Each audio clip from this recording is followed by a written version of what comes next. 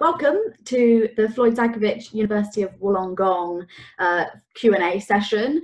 I'm going to hand over to Luke and Aidan, who are going to introduce themselves, talk to you about their legal pathways, their careers, and then we'll lead into a Q&A session where you guys can ask your questions. So without further ado, I'm going to hand over to Luke.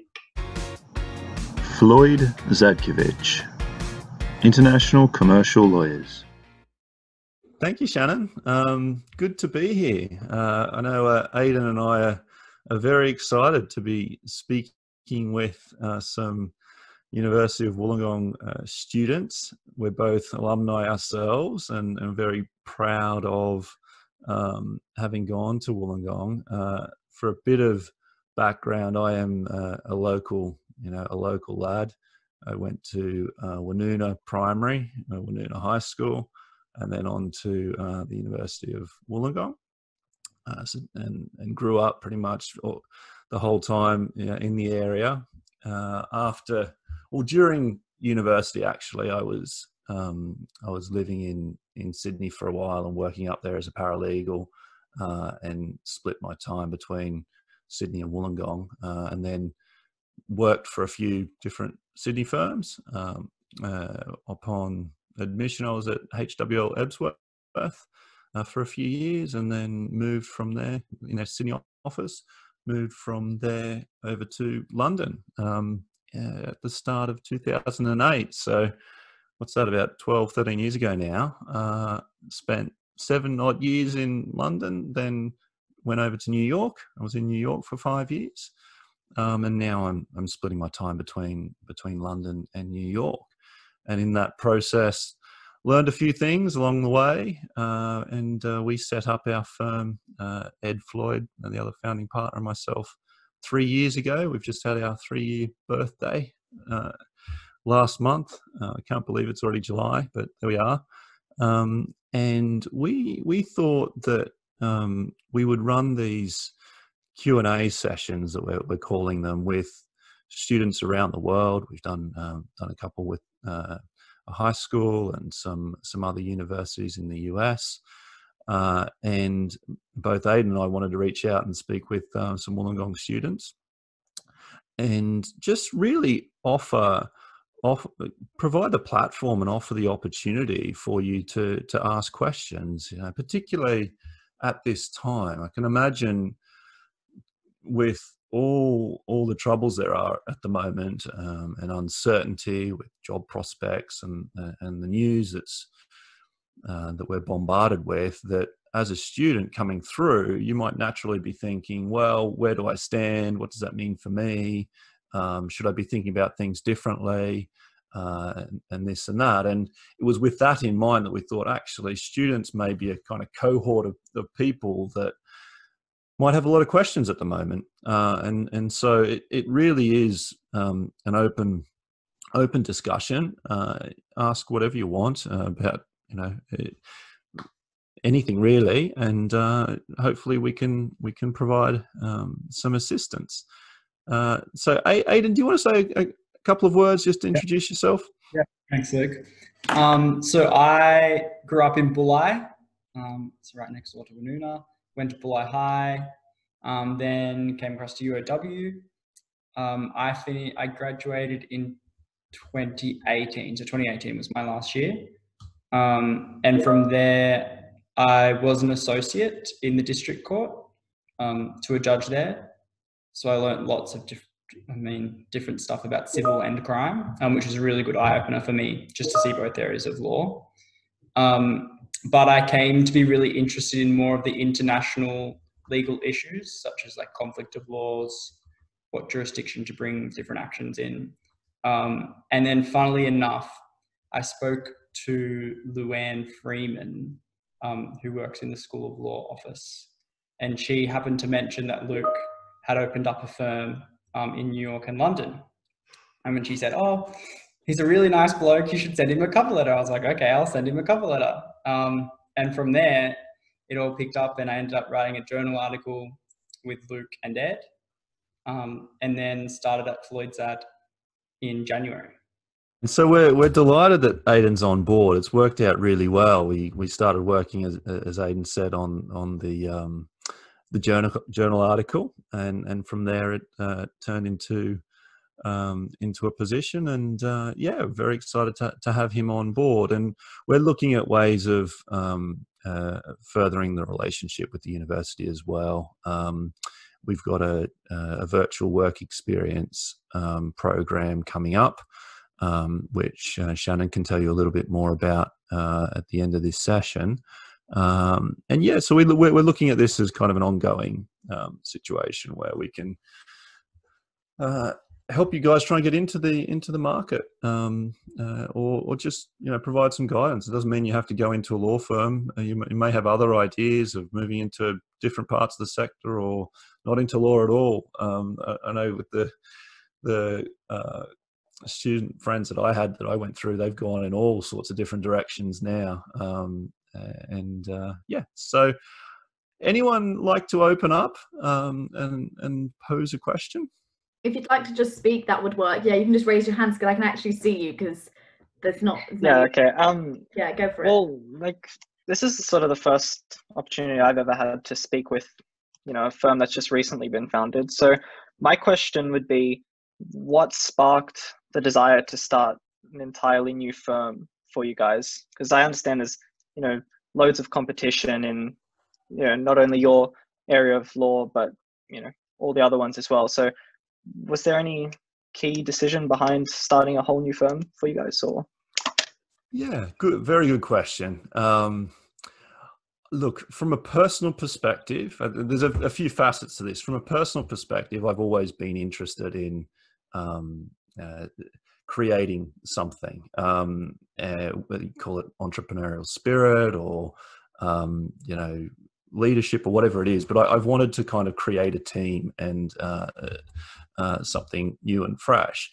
It took a long time for me to get around to actually moving forward on that. And I think that entrepreneurial spirit was fostered in different ways when I was in big firms. I only ever worked in big firms prior to setting up our outfit. And so there was this kind of personal interest in doing something like that. And then more from a business perspective, it was really identifying a gap in the market and where we could set up an offering, providing top level services as you would get at the large firms that I was at previously, but with a point of difference. And that point of difference was that Ed, as I said, the founding partner, was a New York attorney, is a New York attorney, also qualified in New Jersey, and does work all over the US. And I'm primarily an English solicitor, or spent most of my time as an English solicitor, also qualified in New York as well, and New South Wales. So we got together and started kicking around some ideas. I'd known Ed for many years when I was in London working with him on the US side of different cases. And as those discussions developed, it became quite clear to us that there was a real market for a combined outfit that did both US and English services in one team, one boutique, not in different profit centers that you will find in the bigger firms, where we work seamlessly together. And so when we're dealing with a US case, I bring to bear the English perspective, and vice versa. And even though one system is derivative of the other, or they heavily draw upon similar principles, they do look at different legal issues differently. And so that has really added to the depth of the solution that we provide. Practically speaking, there are a number of cases, particularly in the maritime and commodities space, that involve both jurisdictions. So you might have something playing out in the US. It could be getting security, or it could be looking to enforce a claim, and that's in the US. And the underlying contract, the contractual issue that you're dealing with, is subject to English law, English arbitration, say. And so you can be handling at one time simultaneously action in both jurisdictions. And from a client's perspective, that's a real cost saving. because rather than having to brief two sets of lawyers, they've got one team that's working together, and not having to rebrief on both sides, and in effect developing the strategy in tandem. So there's a very much a personal side to it, and also a business dimension. And now, having grown the firm from starting just two guys to where we are today with a team of about 10 and growing, it's a really great feeling to look back and say, wow, in 3 years we've got some really star people working with us, like Aidan, like Shannon, like the other partners who have joined the team. And there's a real buzz to that, to be honest, having a team working around you. Okay, anyone else? Any other questions we got here? If we go Brianna first, if that helps. Sorry. I was just wondering how focused during your law degrees were you on the international realm within law, and whether that was something that you found necessary to branching into international law, or if it's something you fell into afterwards. Yeah, it's really interesting you asked that, because at university I always had an inclination or a yearning to do international work. That was quite strong for me. I think I wrote my dissertation on international human rights law, actually, going back, and I always had some international dimension, some interest in what I was doing. I didn't, though, during my studies, really hone in on that, quite frankly. I didn't set about doing international maritime law to get into a maritime law law firm, or even international commercial law. I did some subjects, but it wasn't the focus. It was more the latter of those two scenarios, kind of falling into it in a way. I worked my way through, I suppose I could say. I started as a paralegal quite early on. Second year of uni, I did a double degree. Started off science and law. The science lasted for 6 months before I flipped over to a BA and politics major.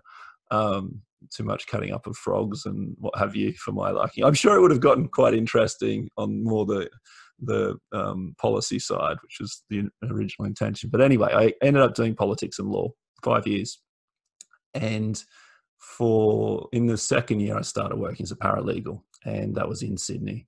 So I was living in Wollongong at that stage, commuting up to Sydney, getting experience, doing a couple of days of work a week, and then kind of putting all my subjects onto a few days to the extent that I could at uni. I also did a lot of summer subjects and intensive subjects as I went through, because I wasn't technically maintaining a full-time workload during normal semester. And so I worked for a firm that did a lot of teachers work initially, so helping teachers with all sorts of issues. Then I moved into an insurance law firm, Hunt & Hunt, and I was handling workers' compensation, personal injury, that type of insurance work.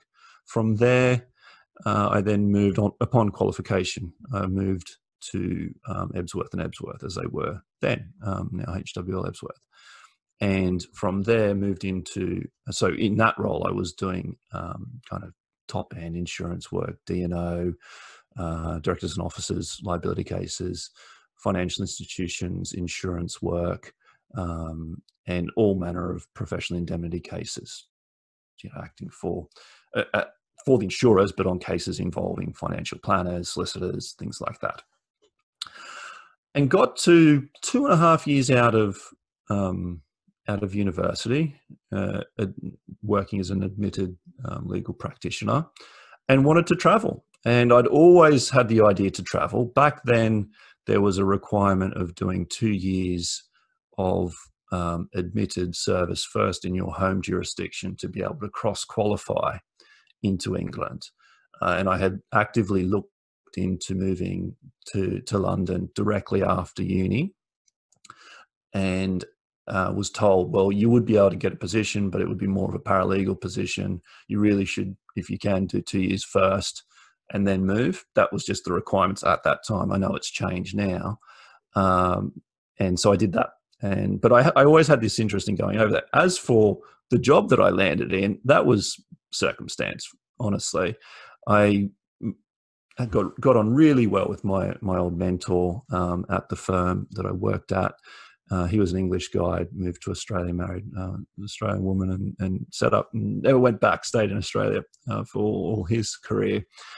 And he had some good contacts in London, and wanted to encourage me to go and pursue my dreams and what have you. Really good guy, and set me up with a few interviews. I had a few interviews lined up on my own accord, and I think 3 or 4 of those were with insurance law firms, and one of them was with Holman Fenwick Willen, as they were then known. Holman Fenwick and Willen. They dropped the ampersand at one point, and now they're HFW. And that was the kind of, for me at that time, the left field option. It was in maritime and commodities. I was sitting in a group called Trade and Energy, really not knowing much about that sector and that type of work at all. And was offered a position and had a decision to make. Do I go down the insurance route, or do I go into this other area that I don't really know much about, but it is international in substance? And I was determined that I was just going to go for a couple of years and come back to Australia, and this was just going to be like a trip overseas. Although my mum's not entirely impressed about it, I'm still abroad. What is it, 12, 13 years later? And yeah, so then landed in that role, and it just took off. I really enjoyed it. It's a fascinating area of law because by its very nature, it is international. You can't get away from it. It's, I think, probably one of the areas that's most international in the way that it operates, because you've got ship owners and commodity traders or other chartering companies that are based all over the world. Their assets are all over the world. The companies and shell companies that they set up to hold the assets are all over the world. They regularly will want to contract on the basis of English law or US law, because it will be an independent or maybe an independent jurisdiction governing law for the two parties. They don't. If you've got an Indian trader and an Italian trader, they don't want to have the dispute decided in Italy or in India. They choose somewhere neutral, so they go for England, let's say. And yeah, it's, as I say, so it is international in its dimension, and on top of that, you've got layers to it. So it's not just the law itself or the governing law of the contract issue or the tort-based issue you're dealing with, but you've then got this enforcement and security level that sits above it. So you've kind of got jurisdiction as an issue, which is international often.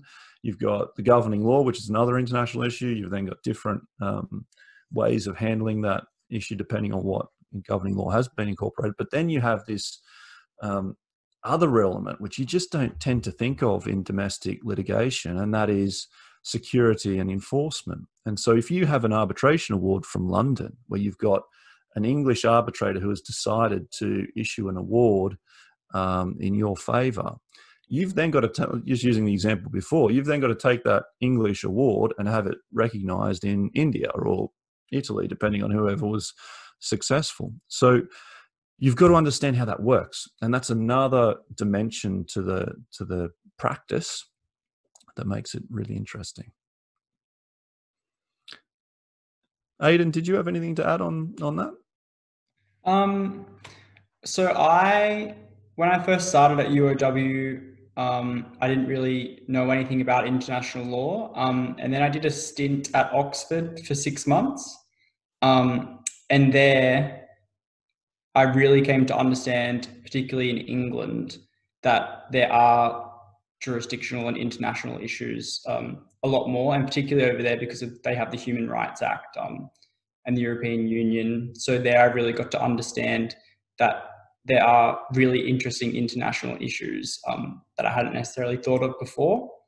Then I came back to UOW to continue my degree, but didn't necessarily do any international law or anything like that. But I was a research assistant to Professor Greg Rose, and he did a lot of more human rights, international law of the sea. So I kind of came across a bit of maritime there, which sparked my interest a bit. But it wasn't until I got to the district court that it again became another issue, as a lot of people were enforcing in Australia, but enforcing judgments from other countries, which I thought was again really interesting. And then that's how it kind of sparked my interest, and that's where I decided to go with Floyd Zadkovich. Yeah, and the other point I would make is thinking practically about it now. If I had had the cause or the mindset that I wanted to get into a particular area of law, or move abroad, or explore it, I would have done more of it at university. I took a certain path and went down more of a working path that was in part out of necessity. I needed to pay my way through uni, and I didn't know anything about law at all. My parents were teachers, and I didn't have any law in my family. I was the first lawyer in my extended family. And so being a paralegal was a good way to get a taste of what the law is, let alone international law. And so that's the route I went. If I was in your shoes and perhaps, came to the idea that I wanted to do international work earlier on, then I would certainly look into that. I would look at doing an exchange if you can, maybe studying abroad, getting involved in kind of the program that we're running. Start to follow, if it's private practice you want to go down, start to follow different firms out there. There's obviously the biggest firms to look at, but you might actually find that if you drill down below that in the niche that you're interested in, sometimes the mid-level boutiques, they're doing interesting things, and there can be ways to get involved with those firms if you demonstrate an interest and just write to them. Frankly, find someone or look at a case. I think one thing I would do is if I'd identified a firm that I was interested in, and they're practicing, they're leaders in an area of law, or they seem approachable. I like what the content they're producing on LinkedIn. I've followed them for a while. I then pick up that they've been involved in an interesting case. I would, on the back of a press release that they've issued talking about some big win they've had on a case, or a loss, I suppose, and write to maybe the senior associate or the partner, but write to the senior associate saying, look, I'm a student from Wollongong, Australia. I'm really interested in your area of law. I've been following what your firm's been doing for a while. I see you had this great result on this case. I'm looking and trying to explore ways to generate relationships with firms with a view to maybe future job prospects or whatever it is.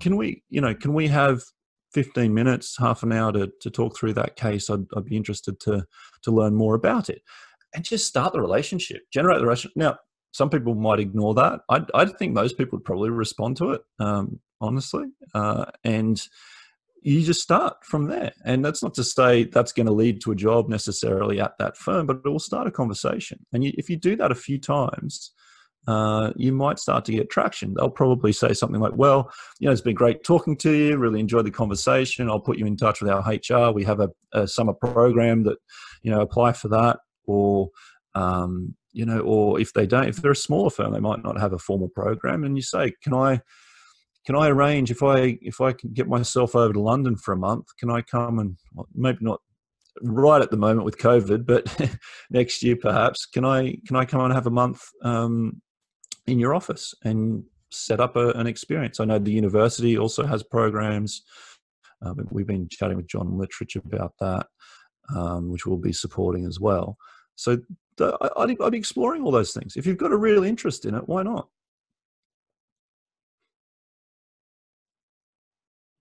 Okay, hope that answered your question. I think Lucy had one next. So if you want to go ahead and ask that, Lucy. Yes, I actually had two questions, but my second question kind of flows on for the from the point that was just made. I've noticed that a lot of the members of your firm have completed postgraduate studies, so masters or things of that nature. I'm wondering if you think that it's beneficial to prioritise those sort of studies early in the career, or if there's no real benefit of doing it early.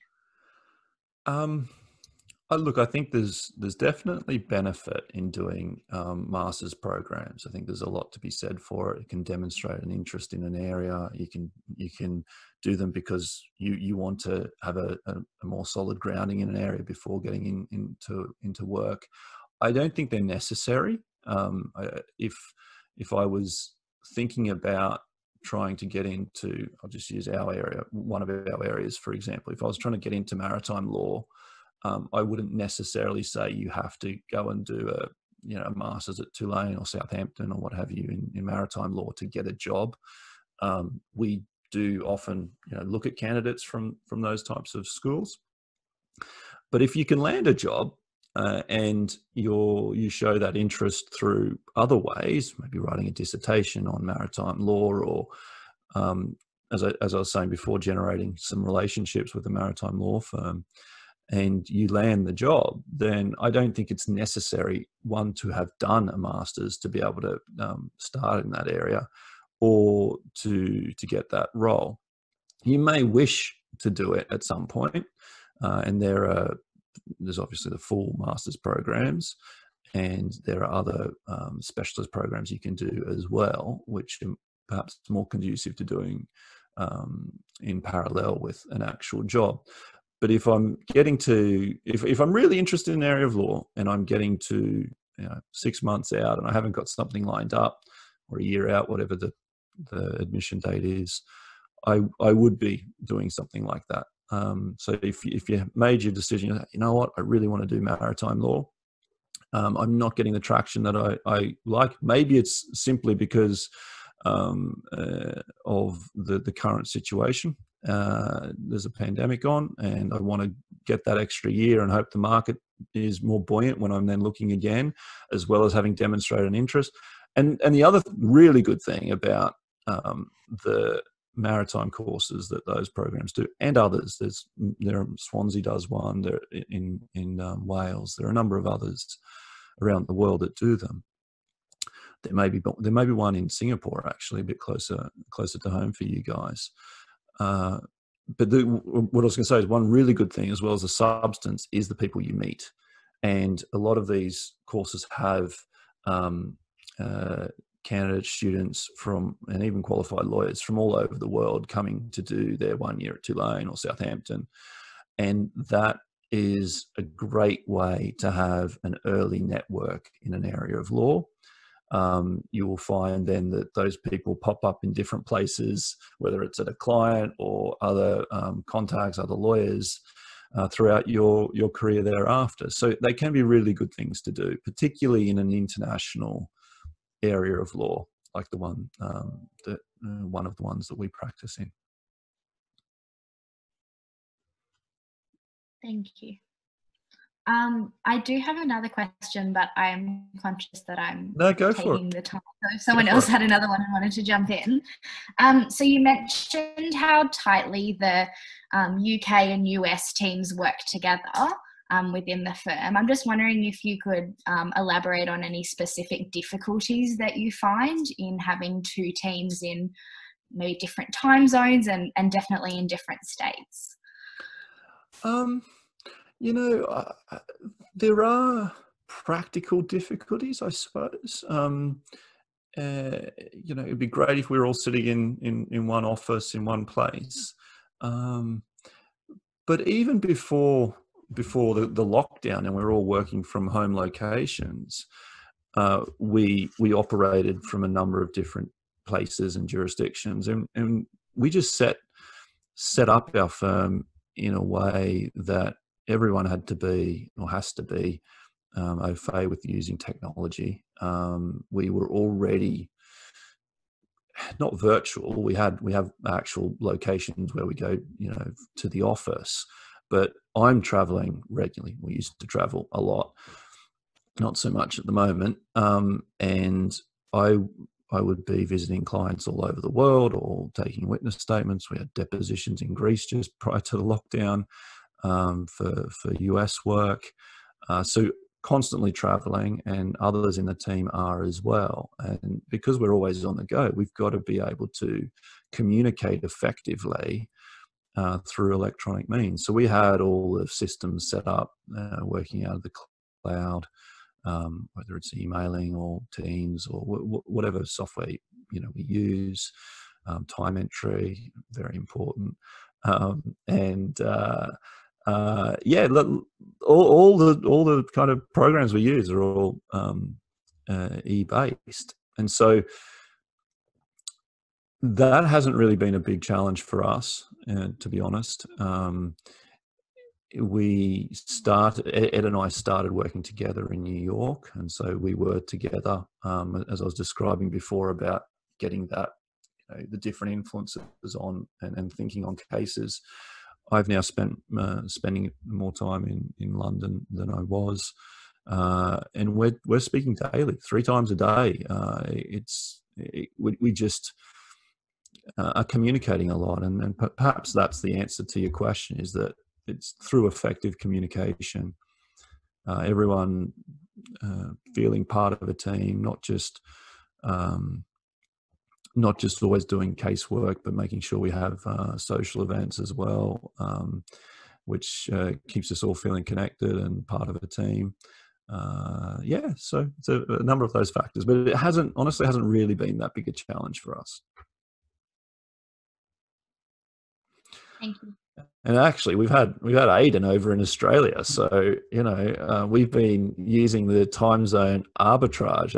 Aidan went out to get admitted and got stuck, so to speak, with the whole lockdown, and we've been using the time zone arbitrage of working during the day here and then passing it over to Aidan to keep working on it through our night, and then waking up to a nice glossy, finished draft in the morning to send off to the clients. Good fun. Good fun, except when I kind of forget you're in Australia and it's the time is getting a bit late at night, and I'm setting it as though it's 10 in the morning. 11:30 p.m.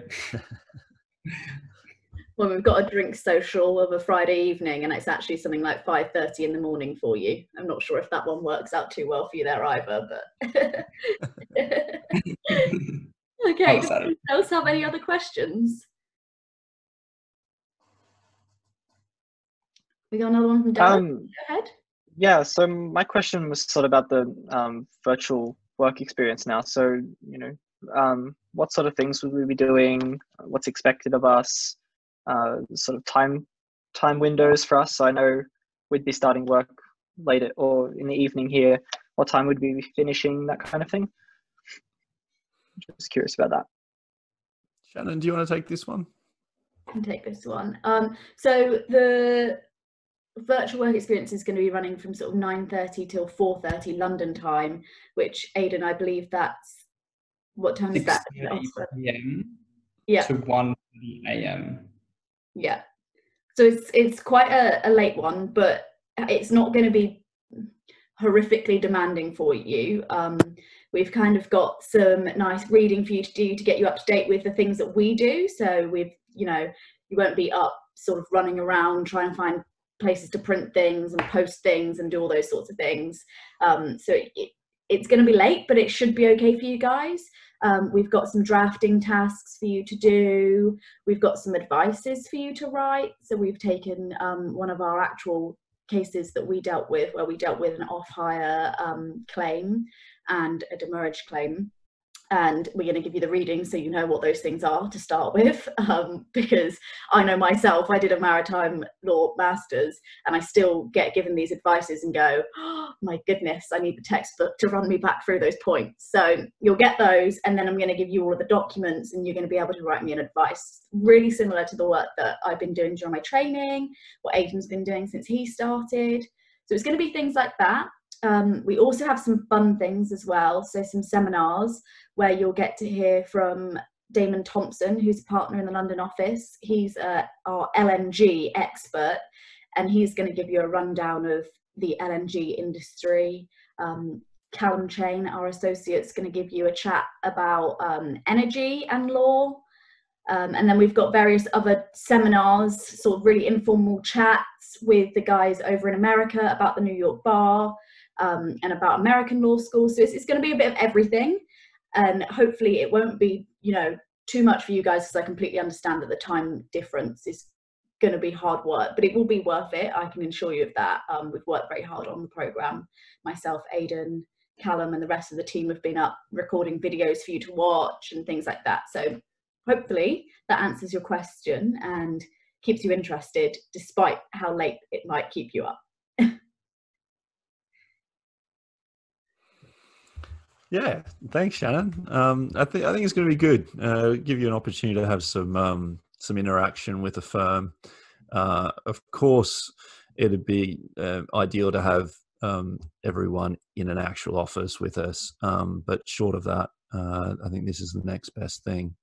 And as I say, it's a way of establishing a relationship with the firm and seeing how they work.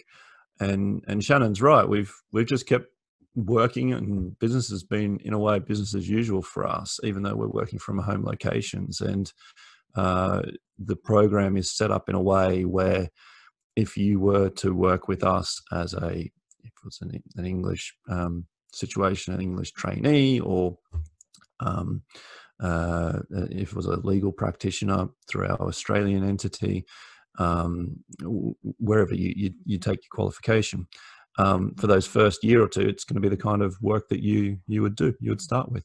You know, get given a fact pattern, given some documents. Can you turn around this research?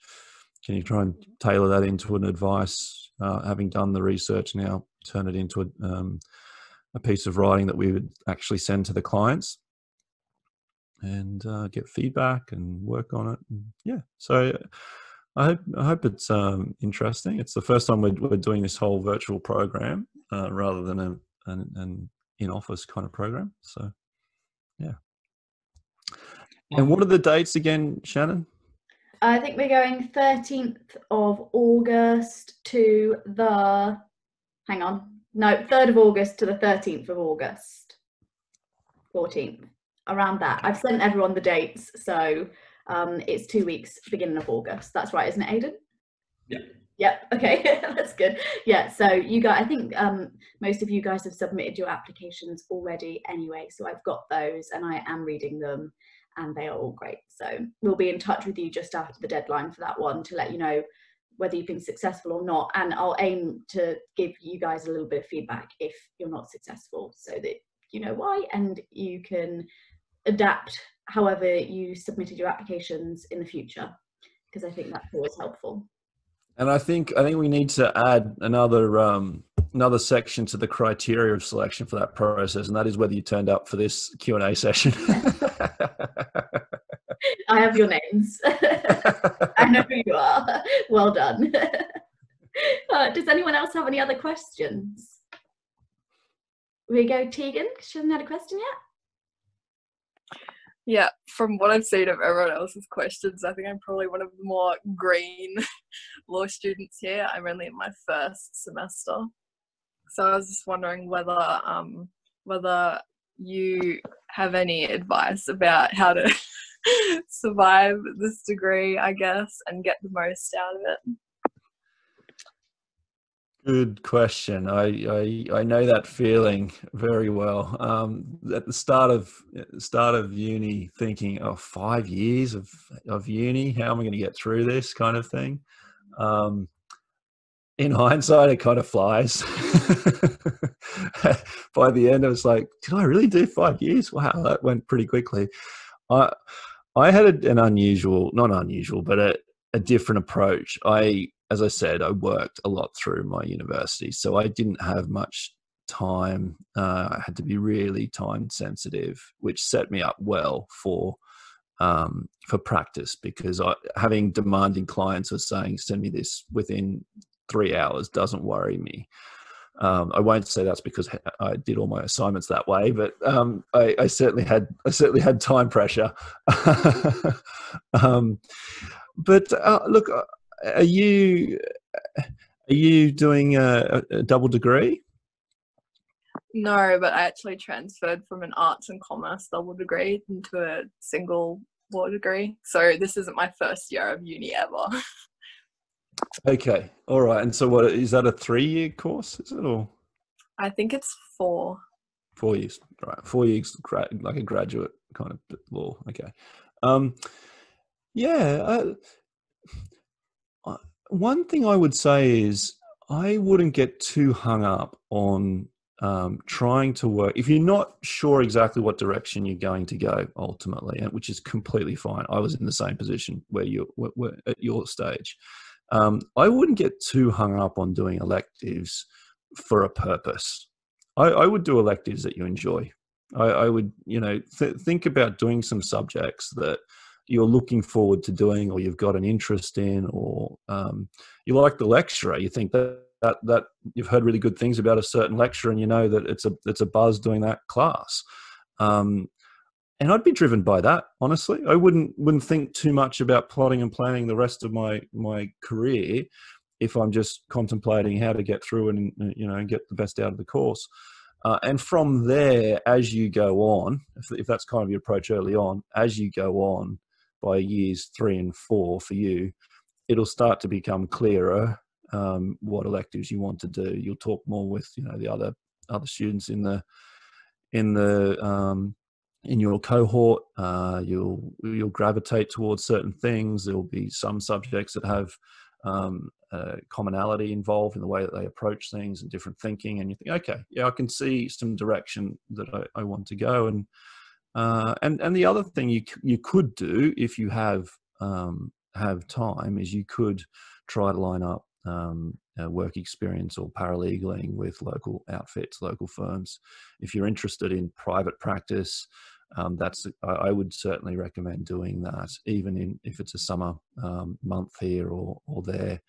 When it comes around to job prospects and looking to demonstrate that you are interested in practicing in law firms will look at whether you've done some experiences along the way, or some paralegaling, and actually seen the inside of a firm.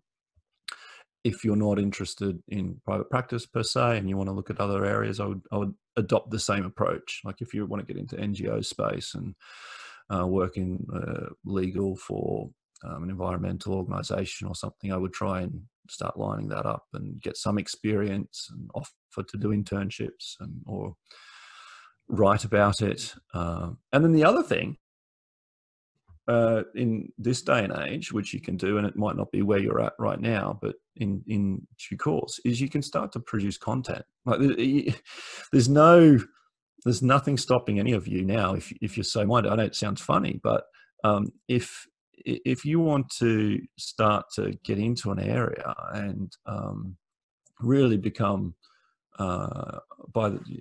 this is something maybe for 3 years, 3 or 4, but you really want to show that you're interested in maritime law or you're interested in property law, you could set up a LinkedIn account, which I'd encourage you all to do anyway, even if you're just watching other firms and other people and how they work, and then start to chime in and offer, I read something on this case and I'm really interested in that article you wrote. Well, where did you get the authority for that? Or this is my thought on it, and start to generate a conversation. I think your generation has grown up with this network communication effect, and it's having a real impact on how firms and businesses and NGOs communicate with the world. And so if you get involved in that side of it, you might find that actually I'm quite interested in this. I like this aspect of the communication. And that's another way of starting to learn more about an area of law. Anyone else have any? This is an open forum. If anyone else wants to chime in, Aidan, Shannon, or other students, feel free. I have one thing, and it's slightly different to Luke's approach there, because I think that is a way of keeping yourself interested outside of your like work, because I think that's something really important, is making sure that you know that you have other things to do. So, you know, your degree is so important, but make sure you have something else that when you finish all of your reading, which might take you hours and hours and hours of your day, make sure that on the weekend you've got a sports club that you can go to, or even a group of friends that you quiz with, or you go to mooting competitions. And it's different in the UK. I don't know if you guys have the same thing, but we have like mock court and things like that. And they're all good things for your CV. For starters, being on a football team is, you know, teamwork. That's great. To keep you sane during your degree, make sure you've got something else to leave. When you put your textbooks down, you've got somewhere else to go, because that's definitely what got me through. So that's my big tip there, I think. Aidan, I don't know about you. What would you say? My advice would just be, from the beginning, try and figure out what you like and what you don't like. And then, like Luke said, you can build from there to figure out, well, what electives should I do, or do I want to find an elective, like an area of law that I just have not heard of that might be interesting. And then from there, I would also highly recommend doing honours, because you really get to learn closely with another academic how to write, and that taught me a lot. And then from there, you can create your own content, which is a really beneficial skill to have. And it really helped me in this job, because that's how I kind of got on with Luke and Ed and found this area of maritime law through writing an article type piece. Yeah. Look, both great comments. Shannon, I couldn't agree more. I played at Bulli Football Club, at the soccer club there, for better part of 10 years, which still got really good friends involved in the club, still follow them on Facebook over here, and surfing. You know, those were my two outlets, and I did a lot of that in between whenever I could, frankly, and, you know, hanging out with friends. So it's important. It's really important, because law is, it's taxing. I find it stimulating, but it's hard going. So you got to have some outlet, some kind of way to blow off some steam. And certainly, if you're staring down 4 years, it's good to have some other things going on. And totally agree with Aidan as well. Okay, that's a good question. Thank you. Does anyone else have any other questions? Sorry, I can't see everyone on my screen. Brianna? So I was just wondering, I am in my final year, heading into my final semester, and I've been applying for, you know, jobs galore, but because of COVID, everything essentially is being shut down or cancelled. So I was wondering if you have any ideas on avenues to get into private practice when everything's kind of been closing down, and for grads, that's kind of one of your main ways in. And when you're talking about things closing down, you're thinking about like summer clerkship programs and so grad programs, they've all, like, a lot of them have been cancelled. I've got one interview out of 3 that I was shortlisted for because they cancelled their programs. So it's hard to figure out how you're going to begin when there's no access because of the pandemic. Yeah. And have you kind of centered in on what type of firm or type of work that you'd like to do? Ideally, I want to be doing international trade. Okay. So I've been looking at firms based in Australia, so like Bird and Bird, Ashurst, things like that, Baker McKenzie. but that the clerkships the application deadline is just finished, so I won't hear about them. But yeah, so I've got an interview at Hunt and Hunt. So I know that's not something necessarily that they focus on, but I know they still do trade and they still do things like that I can kind of find my way into. Yeah. It's a tricky time. It really is. I think for a lot of firms, they're still working out what their own plans are, particularly in the bigger firms, because they have such a high exposure to corporate work often, and that whole sector has just been devastated, as many parts, of the economy and people are affected by this terrible virus. And so for a lot of firms, it's a case of stepping back, not making more commitments, and waiting to see. I would, number one, I would persist. I would try to find ways to generate contact with firms that may be outside of the formal process. I would approach individuals.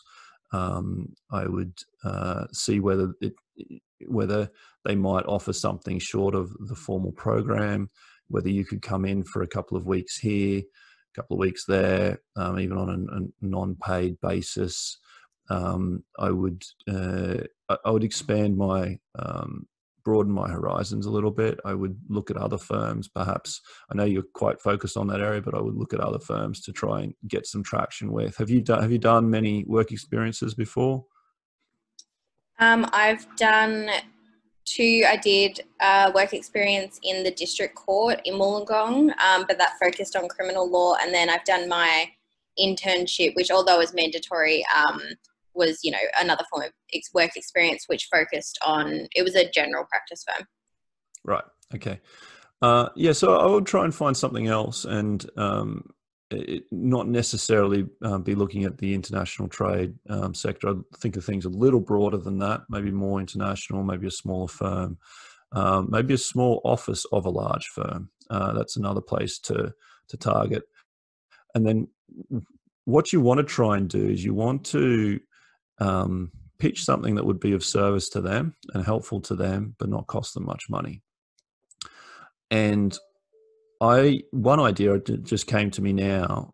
It's actually kind of builds a bit on how Aidan and we started working together, is to go to a few firms and say, look, I'm really keen. I want to get into this area of law. I'm looking for a job. I know it's at the moment firms are still working out their priorities and what their commitments and everything else. But I would be very interested to help write your or help produce content and articles and journal articles, and help you write articles basically on different areas of law, and see whether that gets any traction. Because what you're trying to do is you're trying to generate a relationship. You're trying to establish a connection with a firm, a few firms, and that could be a way of opening the door and starting things going. And then through that, you demonstrate your interest and how well you write and deliver a good service and deliver some value. They may say, oh no, we've already got people who do that. That's what our trainees are doing at the moment, because they don't have, or that's what our juniors are doing at the moment, because they don't have much other work to do. But that's something I would offer. The other idea comes back to what we were talking about with Lucy before, and that is sizing up the market and saying, you know what, this next year is pretty much going to be a write-off for work, because those big firms just don't know what they're doing as things play out. They're working out their strategies. It's unfolding. It is an unfolding situation.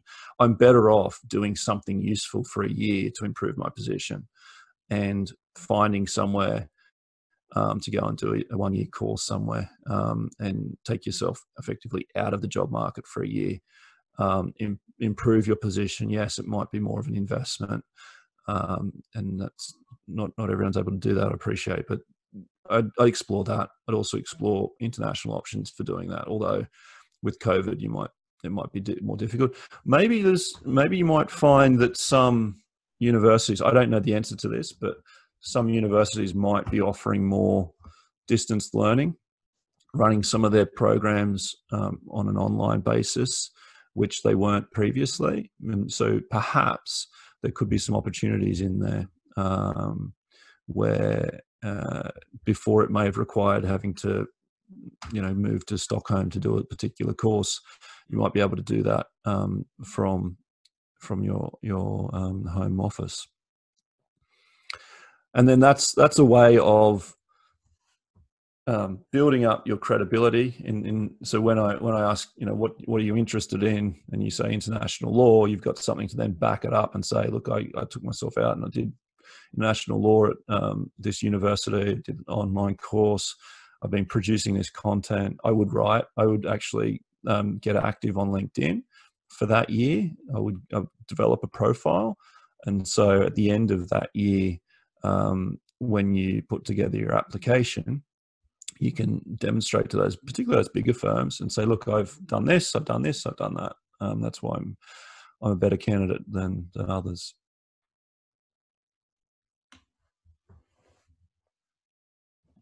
Okay, hope that answered your question. Thank you, Luke. Do we have time for any more, or are we good to carry on? Yeah. Okay, I think we'll take a few more questions if that works for everyone else. So who wants to go next? Okay, Dallas? So Aidan just previously said that one of the most memorable and best things that he did during his time at uni was his honours course, where he got to learn to write with an academic. Was there anything particularly memorable that you have done or that you did during university that was particularly helpful or memorable for your career? I think the thing that I did the most was I made some great relationships, and I know it sounds a bit corny perhaps, but I wasn't conscious at the time, but I made some really good friends. I made some career contacts, and I took a different approach. So I sized up what would work for me, how I am and what I am like, and was willing to do things a little bit differently. And that has really defined the way that I've run my career effectively, and now setting up a firm doing things differently. And so there wasn't anyone else working in Sydney as a paralegal a few times a week and studying in Wollongong, catching the train up every day. It was full on. And then, I was myself. I knew I liked working. I got a strong work ethic, and I could see that making contacts and demonstrating through actual work that would take me somewhere, and it did. So I wasn't afraid to do things my way, is what I'm trying to say. And that will be different for everyone. For some people, that's going to be much more on the academic route. I think fair to say, I think Aidan was on that path, and got top marks right at the top of his class in probably everything, just about. And that was the approach that he took, and he took put a lot of attention into the studies. And so there's no right or wrong way to do it. I think what's important is to size up what works for you. But when I look back at university and think about what is it that I did, I also made the decision to leave science behind early on and go into politics and law. And I enjoy politics, believe it or not. And so that was a real outlet for me. I could go over into the politics class and argue about certain things. I just enjoyed it. Half my BA was philosophy, the other half was politics, and I enjoyed both of those. So I had some subjects that I really enjoyed. In a way, I enjoyed law as well. Not all of the subjects I did in law, but I did enjoy the logical thinking, the rationality of law. And so, yeah, those are the kinds of things that come to mind.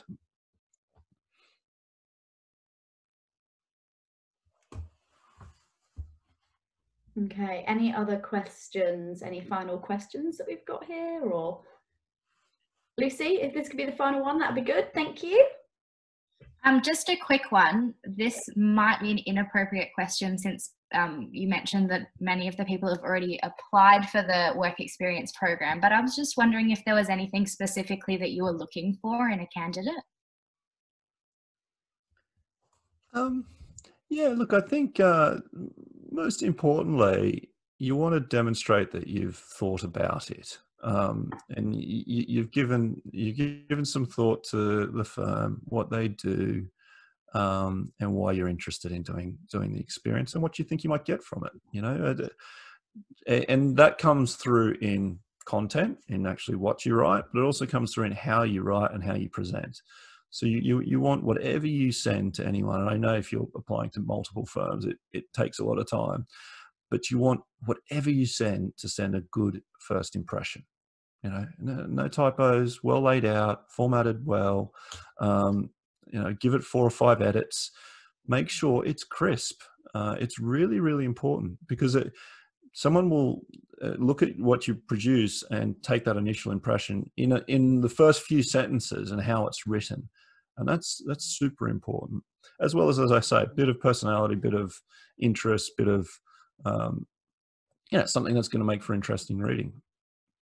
And that's the kind of advice I give, not just for the program that we've developed, but for any kind of job application or any application you're making. You want to be hitting on those tones. And as I say, really think about that particular firm, because if you're not showing and demonstrating you've thought about that role and that you're really going for that role and you really want to work at that firm, you're going to be looked over because there are a lot of others who are doing that. And it takes more time and means more tailoring of applications and the rest of it, but it is what will make the difference. And then you follow that through, not that this is the process for this work experience, but you follow that process through into interviews as well. You know, and that comes through if you have an interview, you want to really be getting across to them that you have taken the time to prepare. So interviews are preparation. Know who you're talking about, what they do, why you're interested in them. And it's those, you can just tell, having sat on so many interview panels now, you can just tell those that have prepared and those that haven't. Thank you. Well, can I just say thank you all for your time and for your really interesting questions. I hope this was useful for you. If you do have any follow-ups, at some point, feel free to get in touch with any of us. We're quite approachable, happy to answer any queries, and hopefully this has been useful for you.